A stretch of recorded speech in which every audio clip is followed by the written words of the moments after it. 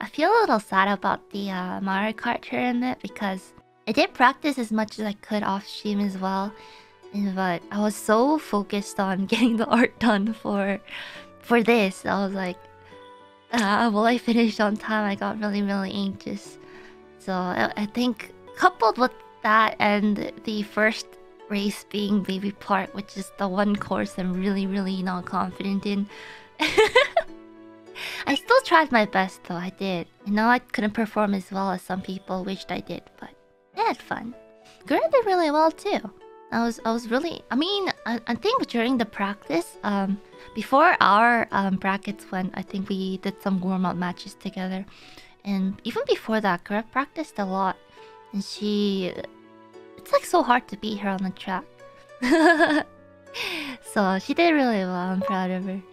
Now she can take the top spot for Ian Mario Kart. I can just drive safely.